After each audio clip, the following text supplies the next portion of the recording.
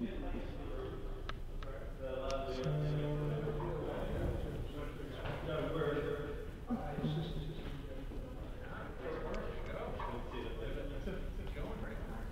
you want a handheld mic or do you want another lavalier mic? I'll do the two lavaliers. Even though. Talking about a third one. A third one? Oh goodness. Those were the cameras. That's for the room. I'll do a lavalier. I can't guarantee that I'll remember to hold a handheld mic. Yes. Thank you. It's already ready to go. I have a slide answer. Okay, so now how do I connect? Just put that in your pocket and clip that to your shirt. Rather. Oh, yeah, one more question. Can you connect them to the Wi-Fi, please? Yeah. Thank you. I'll start the crowd going. Cool. Thank you. Okay, everyone. Welcome to the resurrection of the religion. We will try to do this on a more regular basis. If we don't complain to something. We're hoping you are more fun. Better yet, send requests to speak. Yes, that is the biggest issue, getting people to speak. Whenever you're doing meetup, especially on a brand new technology, it's not brand new, we're in a new technology. Getting people to speak is hard. Looks like I'm connected. Yeah. Great. Step on here every single month, but he won't do that, and you guys get sick. Say again. Is it the Wi-Fi, right? It looks like it's connected. Okay. Who is here for the first time? Okay. Probably have to go to. Say one more time. Yes. Who's here is a Julia for the first time? Cool. Who here is a Julia Google Docs. Where's Google Docs? Who's coming to the art meetup? Okay, go back to more doors. The machine learning meetup? Wow, no. Guys, go to the machine learning meetup. It's in this building, the third Thursday. It's really cool. Yeah, this will be fine. It's sure? Machine learning meetup. I mean, it's another great meetup. It's a little more theoretical, it's a little more to the math. So if you like math, it's sure you get there. So, since this is kind of a new meetup for us, we haven't done lately, what type of talks do you guys want to hear? We have a small group here, one trend. I will call you up right now. Okay, this might be not what you want to do, but I think it would be great if expert users still not one could do like workshops every time. We're doing that actually. Harlan Harris. See what great this was. We were going to this. Harlan Harris, who wrote the original database package for Julia, was here a few minutes ago. He came up with the idea, let's do a send in full screen. Let's do I couldn't get rid of these. I can get rid of that, and then let's. And he started to be out of town, but we were asking him to do that. Cool. Thank you. And actually, that's kind of the idea of having non-experienced people doing that also, so everyone sort of learn together. So you can do it as well. What's that? You got another. What would you? What are you? What you looking for? But you went to go here, right? Yeah.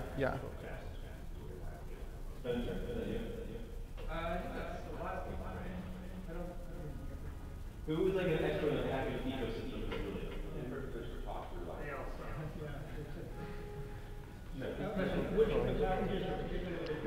What's the equivalent of a handling that you need to use? Oh, okay. We like to have a talk, sort of walk somebody through, like, I never used this before, what do I do? That's fun, right? One of the things I found is that lots of times you don't need another package unless it's helping you get information in. A lot of the time, if you're thinking about solving your own issue, and it's not an issue that you can use the web, that often you don't need packages to remind you what you want to do. But if someone's already written it, you want to use it. One of the things that I see is, whenever speaking, usually if they've written a package, somewhere in that package is code that they think is brilliant and really serves the purpose at hand nicely. I would like at some point to see what the authors think that they need to support. Has anyone here written a Julia package? Guess who's speaking? So we did 5 flash talks where each of you guys Someone wrote like an MVC framework package in Julia and then built a website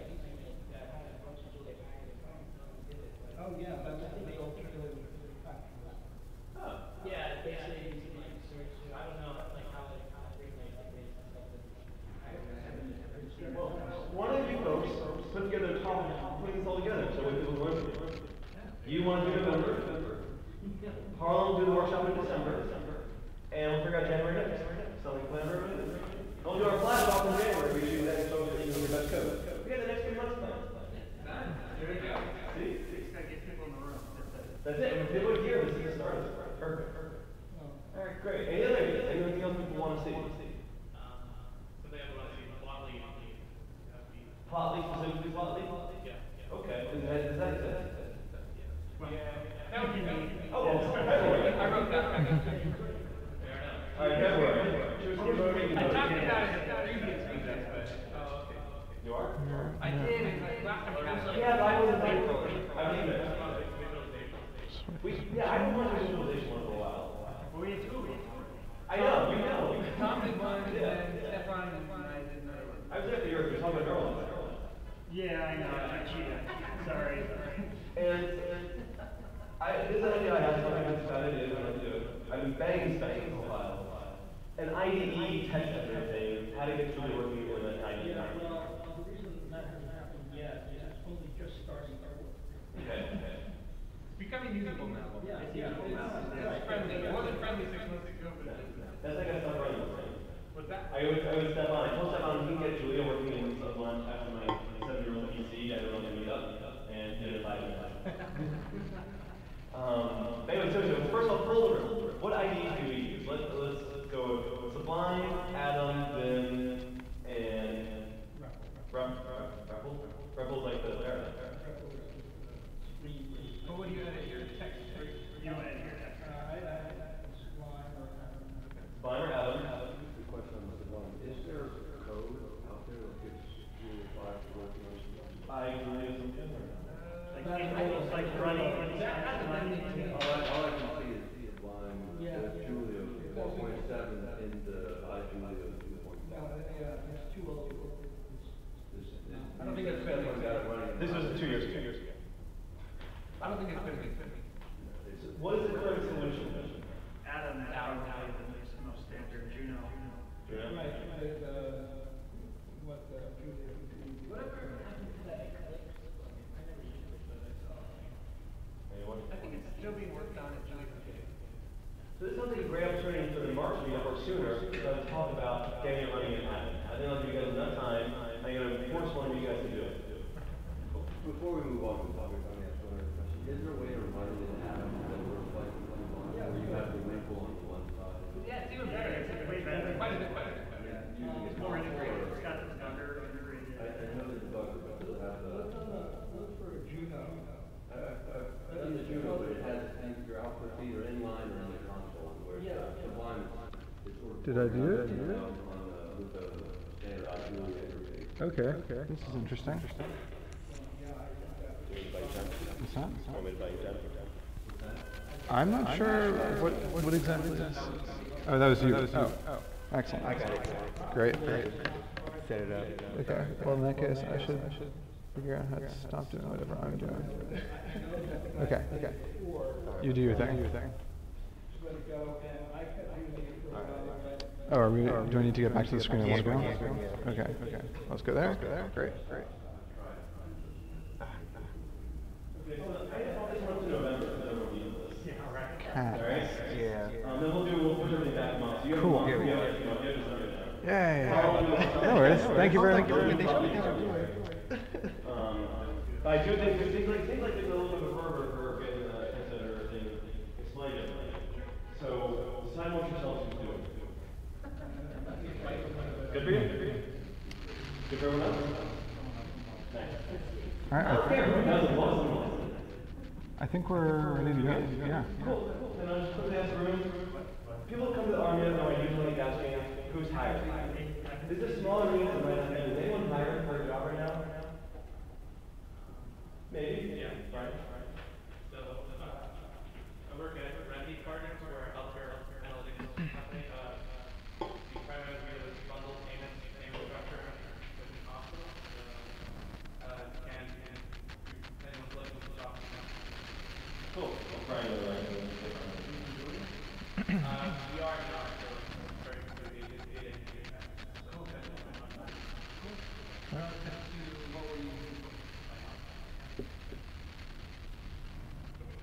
Cool. As we grow, we'll have more jobs.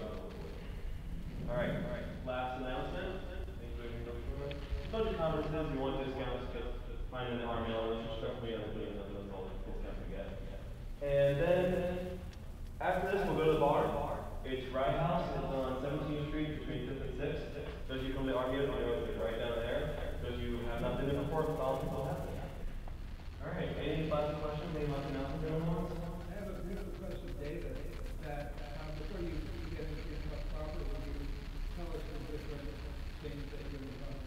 Sure, actually, so that's part, there is a slide about that. Wonderful, good, we have that. And then for anyone who wants, if it works, we are recording it. It's on the YouTube live stream right now, hopefully. And if that one thing, we'll have it up on the YouTube page. And you can go in there, there's our talks there, there'll be Julia talks going forward. Feel free to check it out, hopefully it's good quality. So, with that, I present you data. Thank you very much. Thank you for the introduction. And thank you all for coming out. I'm really excited to be here. This is lovely. So, for those of you who don't know me, my name is David Gold. I am a PhD student in the Department of Statistics at the University of Washington. And ostensibly, when I'm not doing Julia development, I am supposed to be working with Johannes Lederer to develop estimators and inference methodology for high-dimensional models. And I got started programming in Julia and kind of started programming in general about a year and a half ago when, through this interesting confluence of events, I worked on nullable arrays.jl for a Julia Summer of Code project at the Recurse Center, which actually uses that office over there to host speakers and give seminars. So it's pretty cool to be back here in the eBay office. And okay, about this talk, there are two main threads that I'm going to go over. The first describes my work this summer at the Julia Labs at MIT developing this package, structured quail. I wrote a blog post that's far too long about it, and it can be found here. I'll make the slides available so you can go check it out. And I'll also be talking a little bit more about tabular data support in Julia, slightly more generally. In particular, I'll be talking about some changes that are coming to data frames and how the work that I've done this past summer and am continuing to do plays in with that. And the main takeaway is that there are fits and starts, I think, with data frames in Julia, but on the whole, we're making progress. I'm excited to be a part of it. I'm excited for where it's going, and I look forward to what we have for when Julia 1.0 is released. So, a note, everything that follows is subject to change. This is describing a work in progress, and one of the reasons why I was really excited to give this talk is because I would love feedback from everybody in the audience, everybody who's watching, just if you have thoughts about things that you see, things that you think could be improved. I'm all ears, love to hear it. Also, I realize that I've been steeped in all of this for the past however many months, and so if there's anything that's unclear to you, because I might be assuming a certain background that's not generally had, please raise your hand and ask a question. I'll be happy to entertain those during and after the talk. Okay, so what is structured queries? It is a package whose goal is to represent the structure of a query with a directed acyclical graph object. And by query, I mean query as in SQL or just a series of manipulations applied to data as in dplyr. And so, big question, why would you want to do something like this? And I facetiously listed and crossed out two reasons why you might want to. One, everybody's using DAGs, right? They're all the rage, so we should use them too. Second, DAG are my initials, and I'm a narcissist. Neither of those 2 points are hopefully true. The real reason why we would be interested in such a project is because representing a query with a graph object allows us to make queries generic over multiple backends. First and foremost, we can compile, quote unquote, those queries or those objects down to Julia code for dealing with in-memory Julia tables, or we can generate SQL from them, for instance. And as far as the Julia table support goes, there are interesting things that we can do with a query framework that represents queries abstractly in order to solve a couple of problems that have been plaguing data frames in general for, I think, years. So I'll talk more about those later on. And they have to do with type inferability, and now that data frames is going to be built on top of nullable arrays, how to solve Lifting's problem, how to solve the problem of making nullables usable. So I'll talk a bit about those too. So an example of what this package is about. So suppose we consider the much belabored iris data set. And we can load it into data frames as such using JHooQuin's very handy data streams and CSV packages, which are awesome. So we have this IRA data set. It is a data frame. I will note that I am using data frames master right now, and that reflects the transition to switching to nullable arrays as backend support for data frame columns. So if you want to play with this, I welcome you to. I've tried to design this Jupyter notebook in such a way that you can just run things and follow prompts and follow along, but do so at your own risk. Okay, so we have this data set. Suppose we want to restrict to rows whose value for a certain field, say sepal length, is greater than 7.5. How do we do that? Well, in the native API for data frames, one way to do this is by indexing into the data frame with a column of zeros and ones that we can generate by broadcasting this predicate greater than 7.5 over the column iris sepal length. And this works. It has its ups and downs. For one, it's nice not to have to write iris over and over and over, and the more predicates that you get, the more times you have to write iris. It relies on broadcasted operators, so it's a bit more accessible now that we have a concise broadcasting syntax, but still it would be nice to be able to just work in terms of scalar operators if that's what you want to do. There's another package, Data Frames Meta, which is kind of a pioneering approach to data manipulation with data frames using macros.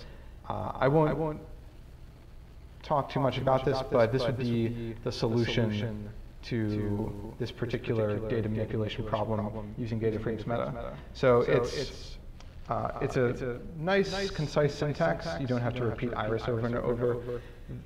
It does rely on broadcasted operators, and it's also tightly coupled to the data frames implementation, so it's not generic over multiple backends.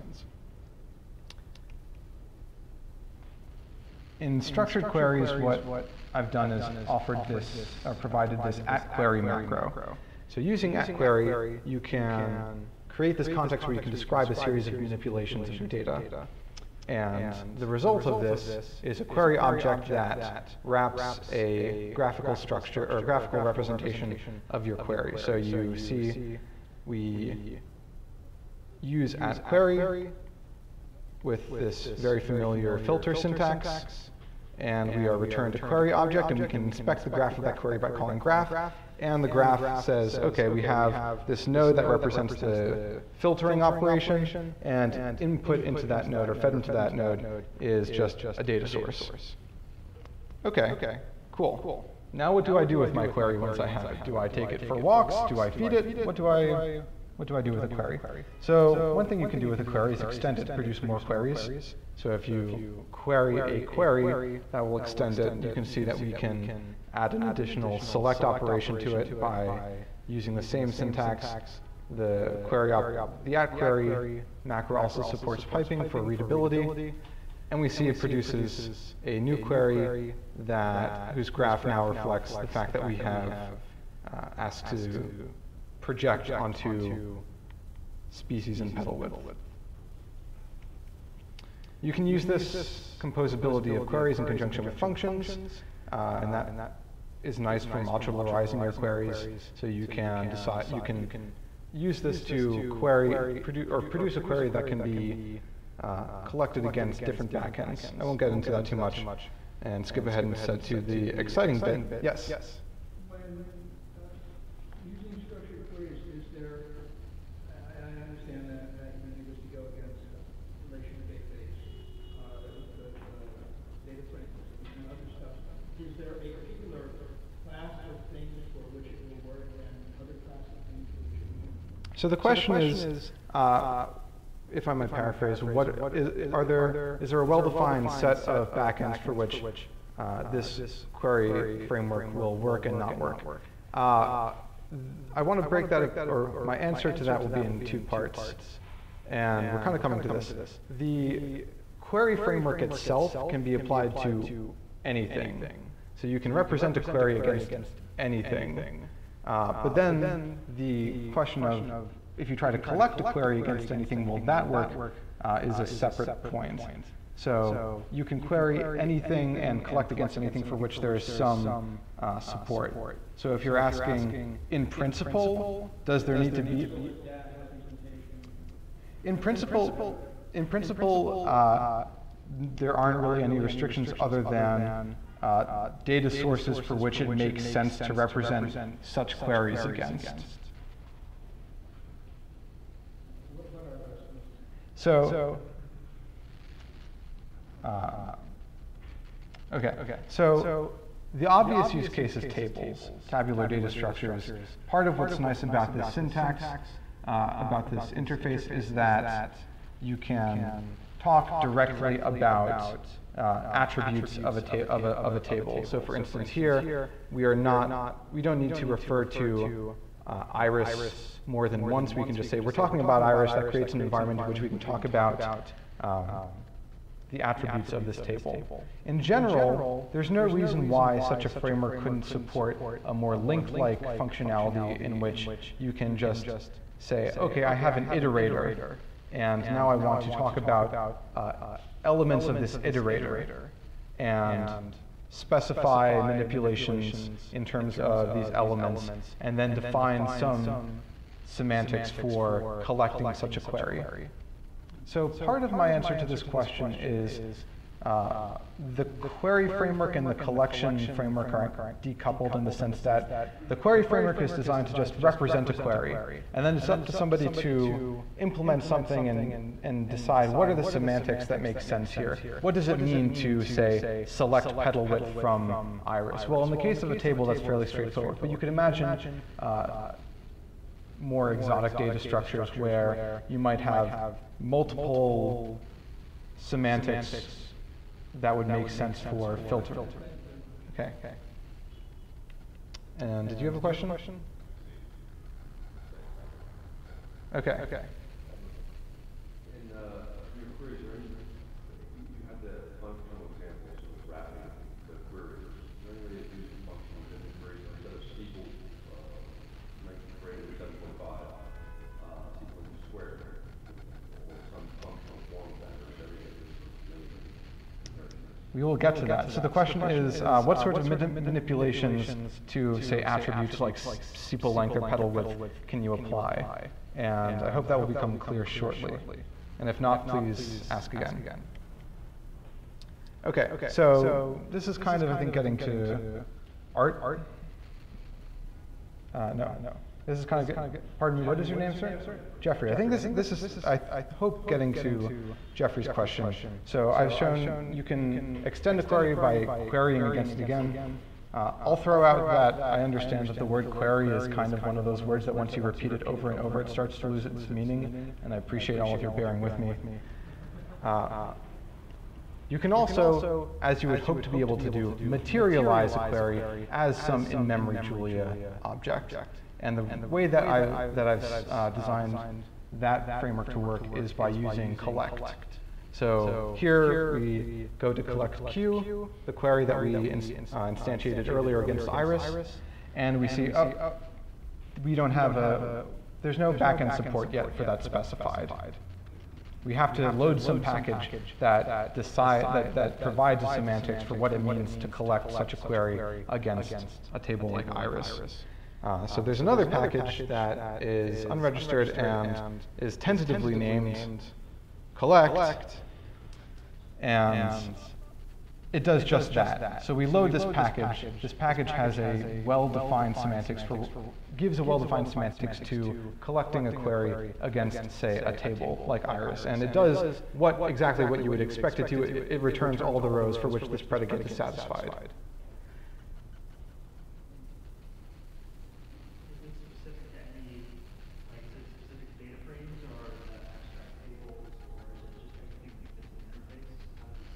Right, so this is the collect machinery, the thing that makes collecting this query against iris run, is defined in terms of a abstract table type, which has its own interface, and any object satisfying this interface will then get support for queries against, or support for query collection against such types.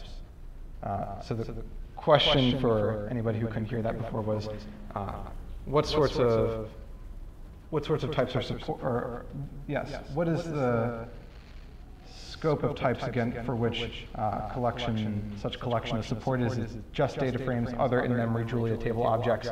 And the answer is right now it's anything that satisfies a certain interface, which is the subject for another talk.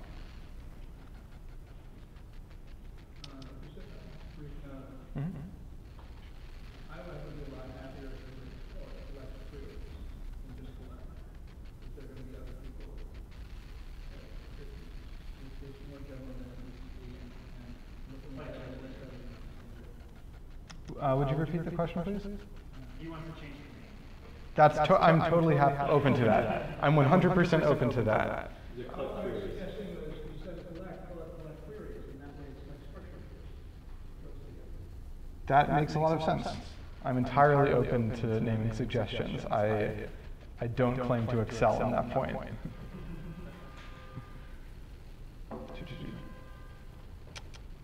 Okay, so whatever the package name is, it will be structured in such a way so that you don't have to load more than one package. You just load one package. Whatever collection machinery you are using will re-export this query interface, and everything will just be simple for the user. There's also a convenience macro at collect, which does collection and querying in a single go, so you don't have to query and then collect, which is nice for in-memory tabular data structures like data frames. With things that don't necessarily fit in memory, it's nice to have this layer of querying first, I think. So I don't want to get into the weeds too much, but I think this is kind of important for the talk, for the part of the talk, if we get to it, if there's time, about the just tabular frameworks in Julia in general. And the main point that I want to stress here is that this collection machinery works by essentially transforming a data frame into an iterator over tuples, and then, say, mapping this predicate over those tuples. So really what we need fast iteration from a data frame. That's really important to making data manipulation in Julia work. That's over rows of the data frame. Mm-hmm. Zipping up. Okay. Yeah. Going down.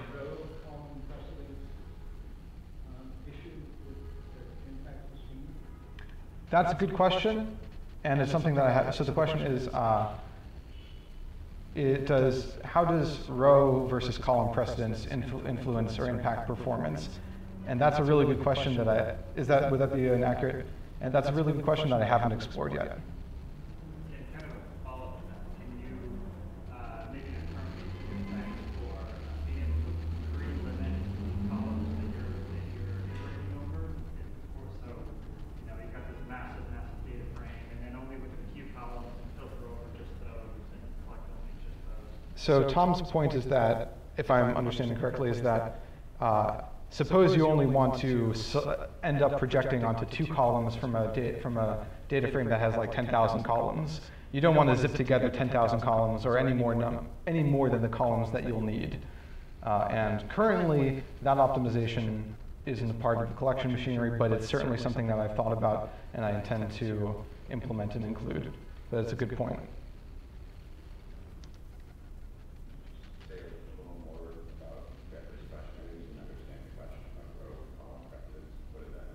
So the way I understand it is, I think if I'm understanding Jeffrey's question, too many Q's and right, exactly. If I'm understanding Jeffrey's query correctly, this has to do with, so when we're performing these sorts of operations, does it help to have a columnar or a row-wise memory layout? Is that, yeah. And so it's about the memory layout of the data. And the question is, so we have 2 possible memory layouts. Which one's better for these sorts of operations? And the answer is, I don't know. The columns together. You're zipping, so zipping in general takes 2 iterators, And so you're zipping just columns, and then when you iterate over that resultant zip iterator, you get tuples that are elements of the data frame, just rows. All right. So zipping iterators over each column. Is that right? You are, so I don't want to get too into the weeds here. The main thing, and I'm happy to talk about this afterwards, I want to go a little bit further, but the main point to take away is that if we're going to make any of this worthwhile, we need fast iteration over tuples that are somehow generated from a data frame.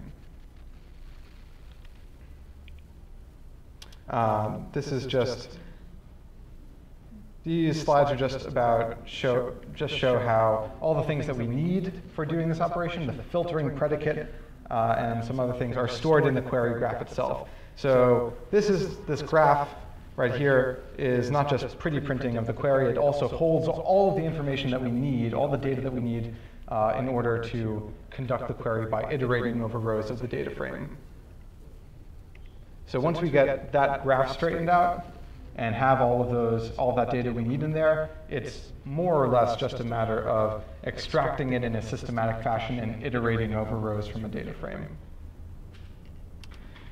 So I mentioned one of the points of this is to be backend agnostic. That's actually not something that I've so much been focused on, but Yixian at MIT in the Department of Operations Research has been doing some cool work on this, and I direct you all to his package SQL Query, and particularly this pull request in which we are working together to make his query translation, or his translation of these query graphs into SQL a reality. That is unfortunately the most I will say about translation into SQL at this point in time, but I'm happy to entertain questions about it later.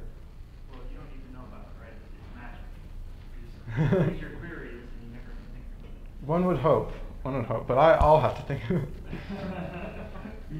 Okay, so we've shown using this query framework to filter. What else can I do with this? What other commands are supported? So you can, this is speaking to, I'm sorry I didn't catch your name. Was it? Graydon. So Graydon asked earlier, what sorts of transformations can we cite inside of the query? And so hopefully this gives you some sort of a sense, and it's basically arbitrary operations. You can multiply columns by 2. You can take digamma the log of something, and I don't know why you'd want to, but you can. I don't have support for control flow in there yet. You can use if else, but things like ternary operator won't work, but there's no reason in principle why they couldn't be. There's no reason why, in principle, any Julia code couldn't become part of say a scalar transformation that you operate, that you apply row by row. Would that extend to actually writing the expo function and then bringing that? Sure. I mean, that's what digamma and log are. They're no different than user-defined function. Oh, so the question is, could you define your own user function f of whatever and apply it inside of a query? And the answer is absolutely, absolutely. So there's also support for grouping and aggregation. If you all have ever used dplyr, this syntax will be very familiar to you. The printing is not quite as pretty because what happens when you group a data frame or any in-memory Julia tabular data object that satisfies the interface that the collection machinery is built off of, it wraps that object in this grouped wrapper, which holds index information about which row observations fall into which groups, and there's just not pretty HTML printing for such a thing. But as you can see, you can group by and then apply aggregating functions over the group, and there's no set list of aggregating functions that work and don't work. It's just anything that maps a column to a scalar you can safely apply, and it will do the right thing in principle. Joins. There is basic support for inner joins. So we have one data frame, we make another data frame, we join them together on A1 equals A2. There's also support for joining on more complex equijoins. So for instance, we can say join on A1 equals this predicate of B2.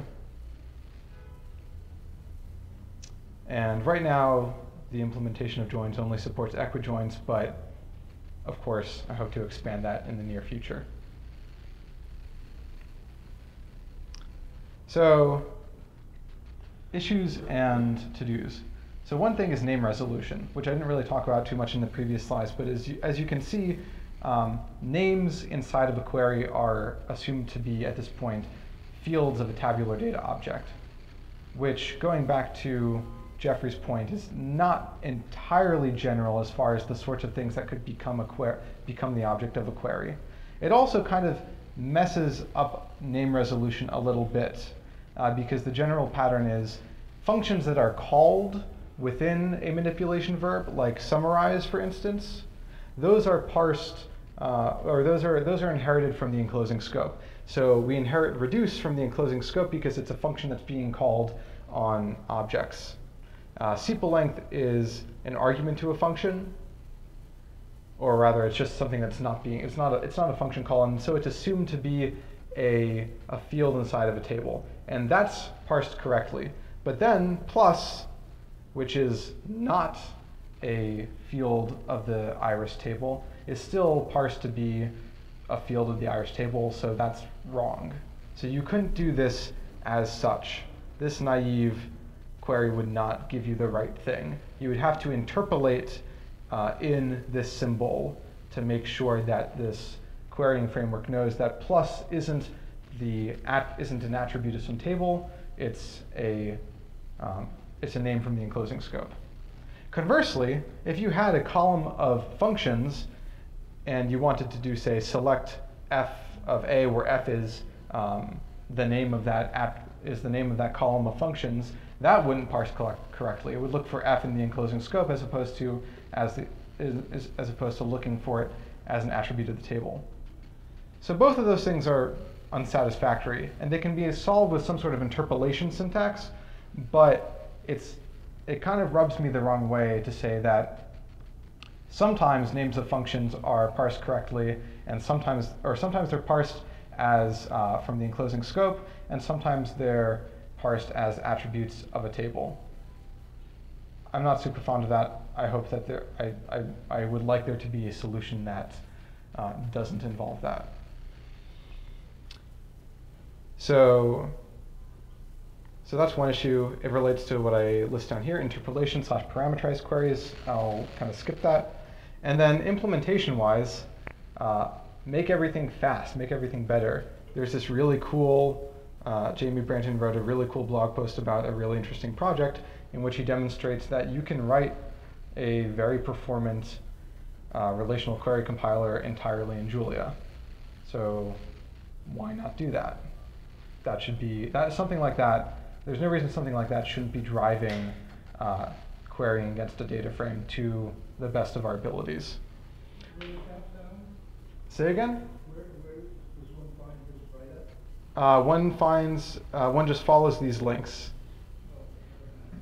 which I will make available. But if you want to, if you're in, yeah, go to scatteredthoughts.net, and I think as of scattered-thoughts.net, and I believe as of right now, the write-up about his relational query compiler will be the second blog post. Mm-hmm. My pleasure. So I'm wondering, couldn't, in these kind of simple cases, couldn't you just require that that you put the correlation of SQL rank?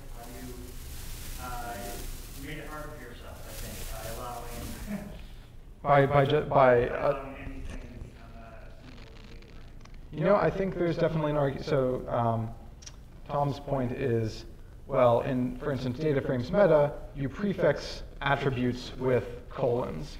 In other words, you somehow designate what names in the scope of your query are supposed to refer to attributes of a table.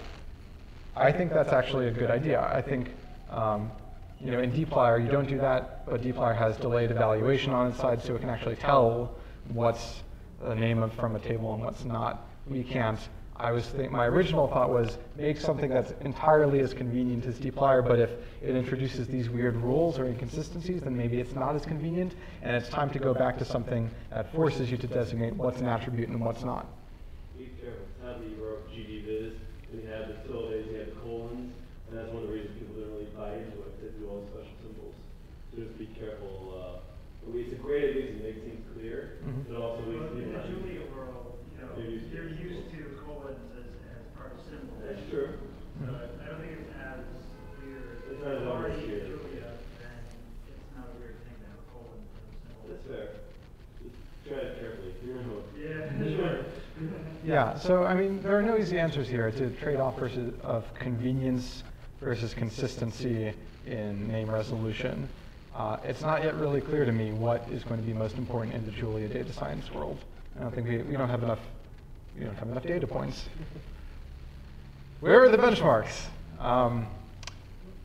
Shifty eyes face, and I know so the answer is I don't have benchmarks here, and I know that showing up to a Julia meetup without benchmarks is like showing up to a party without. I guess beer. I was going to say I am a graduate student, so I don't go to parties, but yes, like beer is the obvious fallback. It's like showing up to a party without beer. But what I will say is that at this point in the development of this collection machinery, the main thing that I was interested in is just getting something that's type inferable, right? At a minimum, for our Julia code to be performant, it needs to be type inferable. And in this case, that means that iteration over whatever is generating our tuples of rows needs to be type inferable. And there's some preliminary work in John Miles White's notes way back from the beginning of the summer that show that this is the case. And if you actually go and inspect the code, throw at code warn type in various places in the implementation, it will show that indeed the parts of the code that we want to be type inferable are type inferable. And so that gets us at least the first step towards the most performant implementation of query support that we can. Afterwards, right, there's a lot of stuff that, for instance, Jamie Brandon is worrying about in his imp project, which is getting Julia to produce really efficient code in terms of what gets boxed, what doesn't get boxed, whether or not closures are whether or not names from closures are type inferable and whatnot. And those are a lot of subtleties that I haven't gotten to, and that are, yes, complicated, pushing my ability, but I'm excited to go and look at them more closely. So, long story short, on performance, we've checked off the first box. There are more boxes to check off before it's worthwhile making interesting comparisons. So there were comments about the interface and about name resolution, mostly about name resolution.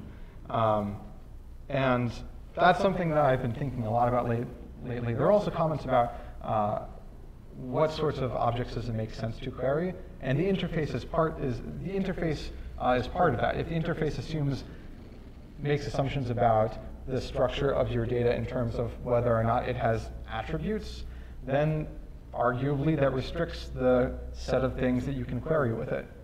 So I've thought about those issues and I've been working on a new interface or a revised interface that I suppose makes obsolete everything that I've just shown you. So I don't know if that was a really good idea, but I mean, part of why I am keeping this presentation is because I genuinely want feedback. This isn't all a sure thing. You can tell me I like the old one better, I like the new one better. I hope that you all will help me steer the direction of this interface. So without further ado, this is what it looks like. So we have a data frame, and it relies on this with macro, and it kind of introduces this. This is the revised interface for structured query. Yeah, that ends up looking a lot like David Antoff's package and query.jl, which is very much inspired by LINQ. Takes a lot from LINQ.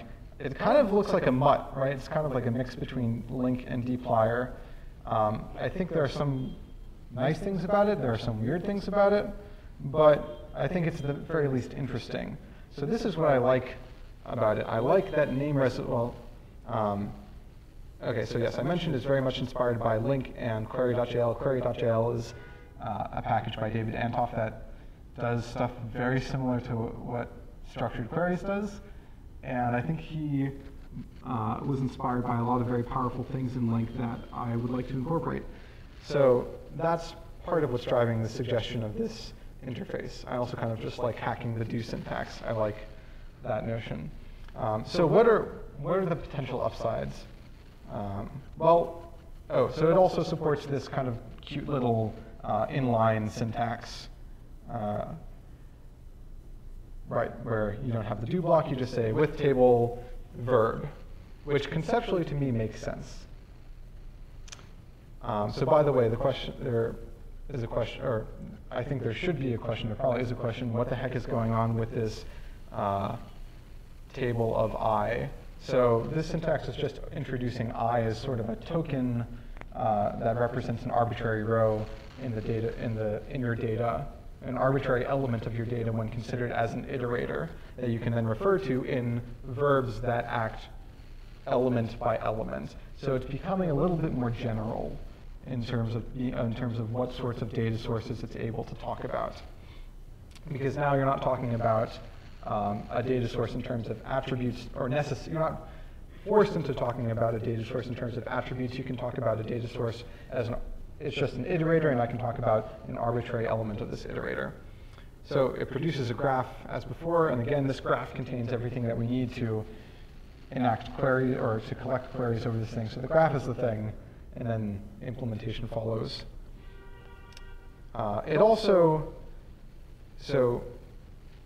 Again, one of the advantages is that it ties attributes to data sources. It makes whatever source an attribute is coming from very clear. And so this can be used when you're, say, parsing filter clauses or where clauses into joins. So for instance, now you can say I have two tables as my sources. I assign the first one this I row token, and the second one this J row token, and these are my filter clauses. Yes, so exactly. So it's kind of like using a single where clause in SQL to filter and join, and it produces a graph that reflects precisely that. Question?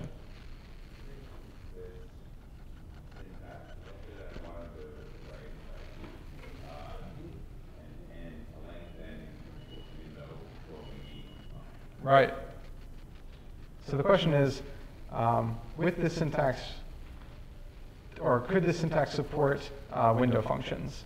And my answer is, it could very well support them. It doesn't currently, but actually if we go a few slides later, so this is just showing that you can, I don't know, write fairly complicated filter clauses, relatively complicated, maybe not all that complicated if you're a SQL programmer and you're like, shh, but they break down into arguably something worthwhile. Okay, so advantages. One advantage is precisely as, I'm afraid I forget your name, Philip. As Philip was asking about window functions, could it be used to provide a syntax for window functions? And the answer is absolutely it could be. So for here, for instance, where we want to restrict to all observations I from Iris whose value for sepal length is greater than, the mean of, I'm not even going to bother writing it out, but the point is that you can refer to a window using, or could in theory refer to a window by just using a regular comprehension syntax. Thank you. Have a good one.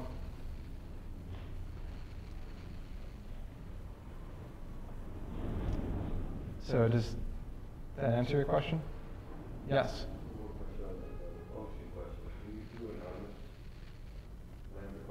Sure. Actually, I mean, in principle, sure. I haven't tested it.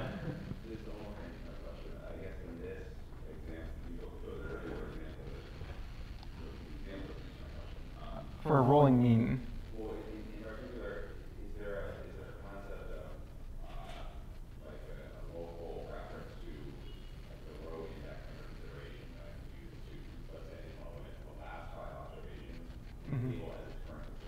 Right. I would, the thing that I envision for that would be instead of j.sepal length for j in iris, I would just do j.sepal length for j in like I minus 5 to I, where I is this present index.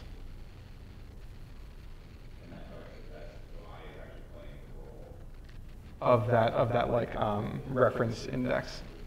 Yeah.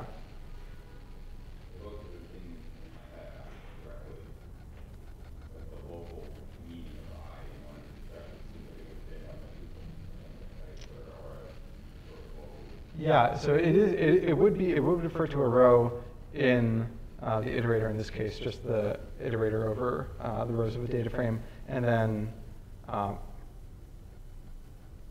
yes is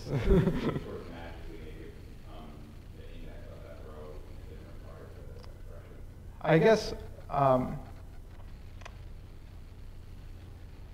there is a bit of sleight of hand, there would be a bit of sleight of hand going on with that syntax, where in general I means refers to the row of the iterator, but then if you're using it in say like a unit range, it gets interpreted as like the numeric index in the current sorted order.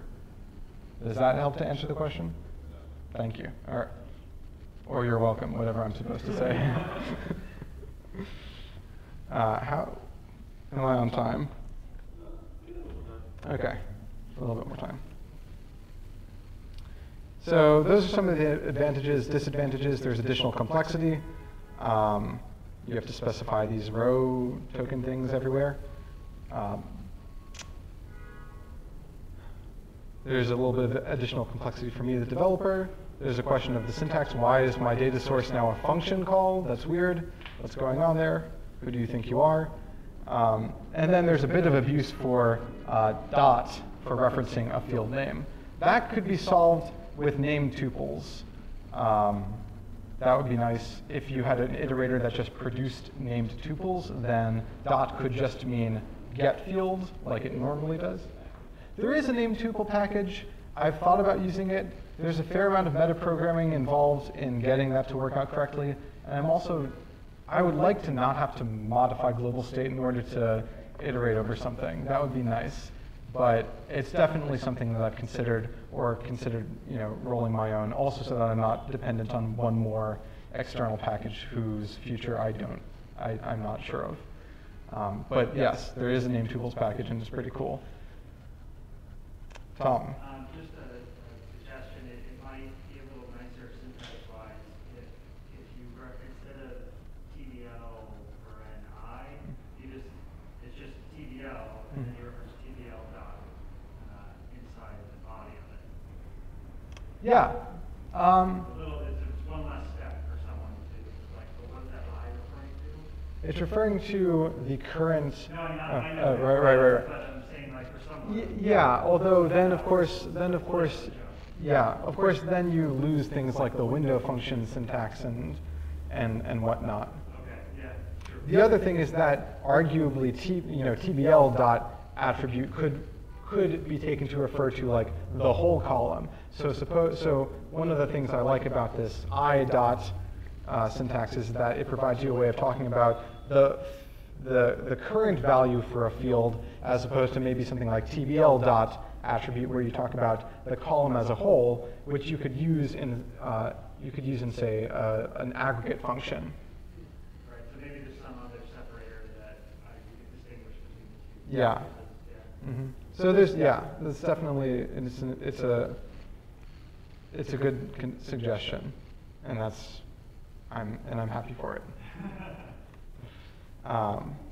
So it's kind of late, and the rest of this talk was going to be about how data frames is transitioning towards using nullable arrays instead of data arrays, and the reason for this is precisely that data arrays do not provide type inferable iteration. They provide not very type uninferable iteration, but they provide marginally type uninferable iteration, and again, if we're going to make a manipulation framework based on iterating over a data frame worthwhile, we need type inferable iteration at the very least. The thing is that as soon as you start building data frames on top of nullable arrays, you have nullables flying everywhere. And there's a host of problems that you incur when you introduce nullables, specifically that all of your original methods that were defined on nullable values no longer work. So you need to find some way of making that work. So the rest of the talk was going to be about how such a query framework could be used to alleviate those concerns or just like ameliorate that situation if people should. Oh. What's that? The punchline is that, okay, so the punchline is that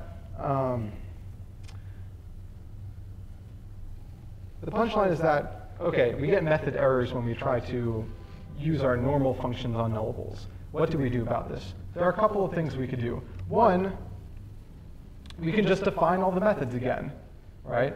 So we define times for nullables, plus for nullables, define all of your favorite methods for nullables.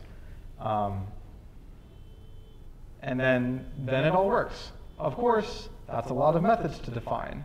And it's also, so it's not very general. And you can either continuously maintain a collection of extended methods for nullables, and every time somebody comes across something that's not currently supported and throws a method error, you add a lifted definition into this repository of lifted method definitions.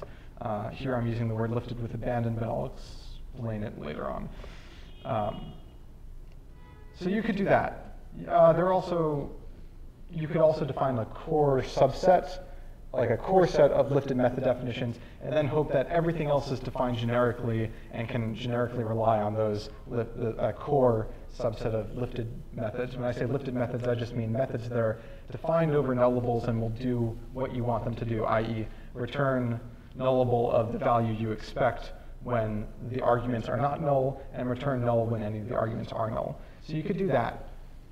You could also define a higher order function, call it lift, which takes any function and any arguments, be they nullable or non-nullable, and does the right thing with them. So this is more general, and it can be made performant now that we have high performance. Now that anonymous functions or functions passed as arguments are performant in Julia 0.5. We can make this performant. It's general. You can give proper syntax or proper semantics to things like three-valued logic with it. The downside is that you have to write lift everywhere, which is arguably really good practice if you're a statistician and you want to be explicit about how you're handling null values, and it's a real pain in the ass for everything else. And arguably, I mean, there's a case to be made that, okay, if you're doing an analysis, then you should be made to be explicit about how you're handling null values. But if you're just doing manipulations of your data, you should be able to rely on transformations that can handle null values in a smart way. Because for the most part, the rule is pretty clear. If arguments are null, return null. If not, return what you would expect. Okay, so we have these two strategies. One of them seems a lot like the vectorization problem that we had with vectorized functions in Julia that was solved with an efficient broadcasting syntax. The other strategy, use a higher order function that's really cumbersome to write. So my point is, the punchline is that, okay, if we're using macros to provide a query or a data manipulation, a query framework, and these macros manipulate user expressions anyway, we can use them to transform the call graph of any user-specified functions to just lift everything, transform f of x's to lift f of x's everywhere. So that's a thing we can do. It has some drawbacks because, for instance, you might have functions that have non-standard lifting semantics like three-valued logic. And since this is a purely syntactic transformation, only operators that are visible to the macro performing that transformation can be transformed. So, for instance, if we have this very simple data frame like this, and wait a minute, okay. We have a simple data frame like this. The macro can see this operator, So it can transform it into lift of or A comma B, and that will give you the proper 3-value logic semantics. But then if you were to do something like this, f of x, y equals x or y, and then do this user-defined, and then filter by this user-defined function, it gives you something different because the macro can't look inside of the definition of f and see that you've used this thing that has non-standard lifting semantics. It just sees, okay, f, I apply standard lifting semantics to that, and that gives you a different result, which is not ideal. That's kind of a gotcha and could be problematic. You could just make this really, really explicit in bold letters at the top of the package. If you're going to rely on 3-valued logic, explicitly pass all such operators to the macro. So the point is that this is a thing we can do to make nullables more usable. There is no perfect solution, I don't think, except for one that might not be doable, which is to basically,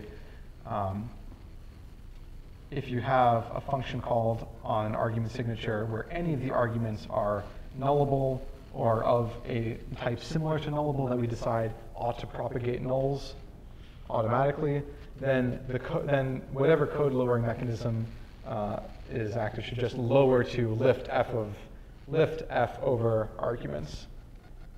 And so that would not be a matter of dispatch, it would just be a matter of code generation. I have no idea if this is feasible.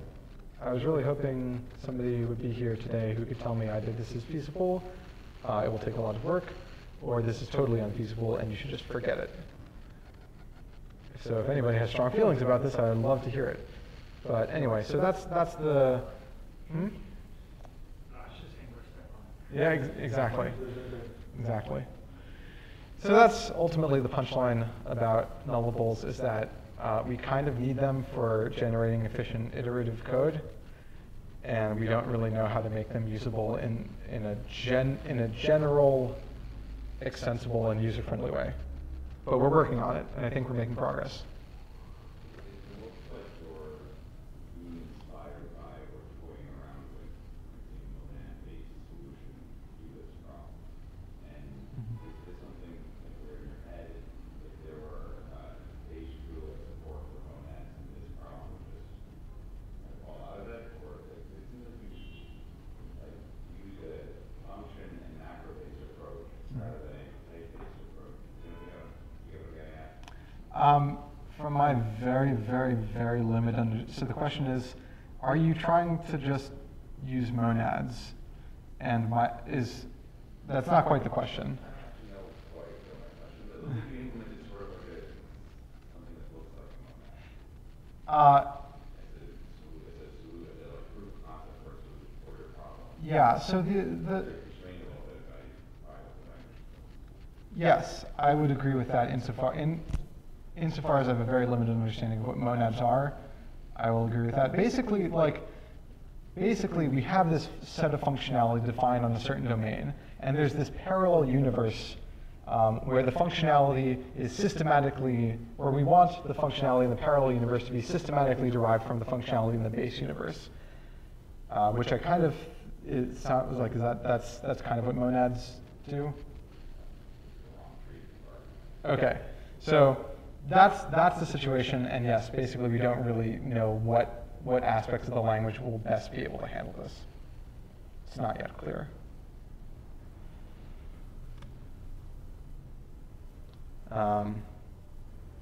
This was a joke about writing, or we could just forget about nullables altogether. We could wait for somebody to special case small union types to make them performance, or we could just go back to data arrays and write code like broadcast for data arrays, which just uses heroic amounts of metaprogramming to achieve type stability, which I don't recommend.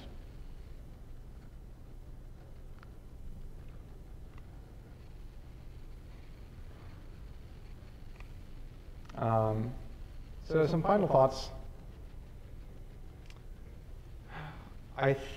The trend seems to be moving towards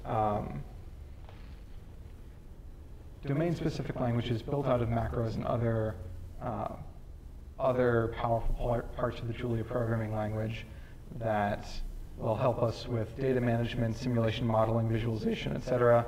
This is not entirely new. You have packages, especially modeling packages for probabilistic programming already, and also for mathematical modeling, or mathematical programming like JUMP that are really effective. So this seems to be something that Julia's good at, and so probably we'll see more of it in the future. As a statistician, I would really like to see something like this for simulations. I think that would be a really cool thing. And it would be really composable with a query or a DSL for data manipulation and then visualization and modeling and whatnot.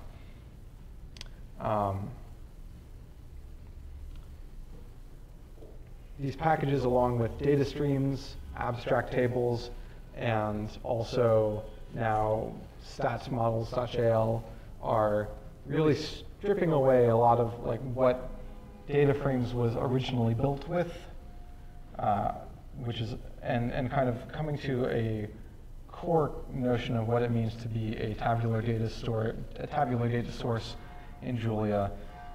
It seems like the most important thing is you're a map from fields to columns that you can iterate over and produce tuples, which is pretty, I mean, that's fairly straightforward. But now I think we're getting to the point where having found that, we can now begin to make a lot more things generic and more powerful. And finally, I feel like I see doubts expressed about data frames and Julia statistical computing in general that I can entirely understand. Right? It took a while for data frames to get to a certain point, and you had John Miles White writing things like why data frames are still slow years later. I think there's reason for optimism. I'm hopeful for the future. I think that the people who are doing work now are on the right track, and that's not just, glad-handing myself or whatever. I think there are people who are working on the stuff who have really good ideas, and I'm excited for what they bring. And I'm not an official voice, so don't take this as gospel, but I think the people behind the Julia Stats community, data frames and whatnot, are hoping to release this new version of data frames built on top of nullable arrays sometime early next year, and I'd like to plan a more solid release of this package that I've been working on to coincide with that. So finally, that's kind of funny, I forgot to change code from code to Markdown. I'm very grateful to, that's supposed to be a header. John Miles White at Facebook, who was my mentor for this project over the summer, who was my mentor for the nullable arrays project the previous summer, and who has been really generous with his time with me, and from whom I've learned a lot of very worthwhile things. Yixian Ng at MIT, who helped me a lot in thinking through this tabular data structure interface and is also writing SQL translation for it and actually getting that off the ground. I'm very grateful to Alan Edelman and Viral Shah, who arranged this opportunity for me to work at MIT over the summer. I'm super grateful for the people at Julia Central who were very patient with my very noobish questions. And I'm grateful to Spencer and for inviting me out here, for y'all for showing up, eBay for hosting. I didn't write it down, but I'm also really grateful to Milan for holding nullable arrays together while I floundered in graduate school and drowned in the sea of work and barely kept on track with that. So Milan is doing a lot of work to hold data frames and the surrounding functionality together, and he deserves a shout out. So thank you all.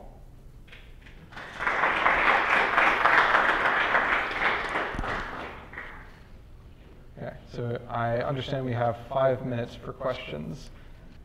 Tom. Yeah, so I'm wondering, have you tried to collaborate with David Handoff? Is it 2 competing camps? Are you talking?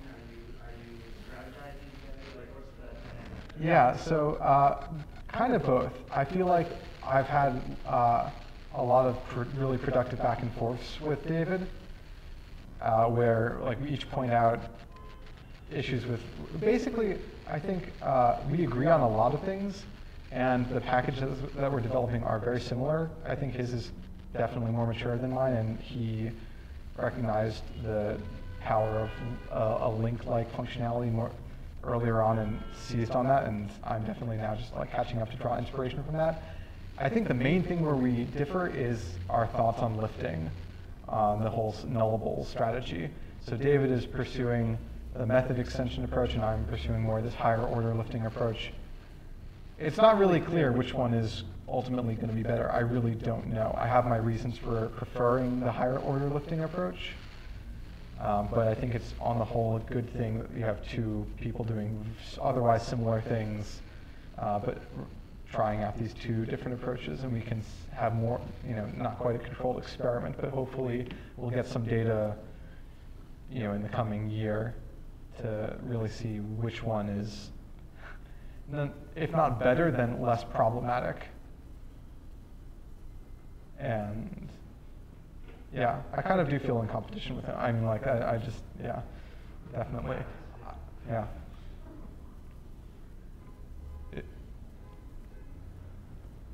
Yeah. Query.jl is a really cool package. I encourage you all to check it out. And any other questions? All right, let's go get beer.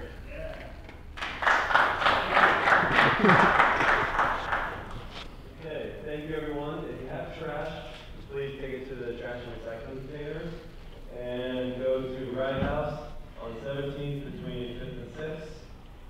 And stay tuned for next month's meetup, which will involve Spencer and Tom talking about tech service. This is how we get these up. Take everyone another round of applause. Thank you.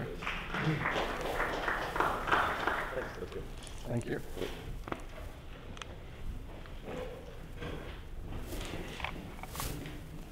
I'm so mic'd up. Yeah, I know. It's awesome. Thank you very much. Very good. Thank you.